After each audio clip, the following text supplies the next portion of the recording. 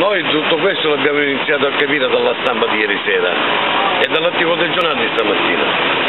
Noi chiediamo a questo punto chiarimenti in merito di questi articoli, perché bruciare una manifestazione che noi scendavamo pacifici, stiamo scendendo e scendiamo in modo pacifico, perché il nostro intento era far capire al sindaco e all'amministrazione che noi abbiamo collaborato con loro. Non è vero che noi abbiamo detto o qua o niente, non è mai stato un nostro atteggiamento imporre niente a nessuno. Abbiamo cercato dialogo, cose che non abbiamo avuto. Ora, il discorso della ditta che è stata minacciata così via, se è vero quanto dichiarato dalla ditta, a noi ci dispiace, perché non era il nostro intento avere queste cose, ma che la ditta ci deve dire eventualmente, perché vogliamo essere riabilitati come categoria, chi l'ha minacciato, e che le denunce si fanno con nome e cognome, non colpevolizzando una categoria che ha 20 ore prima di una manifestazione pacifica.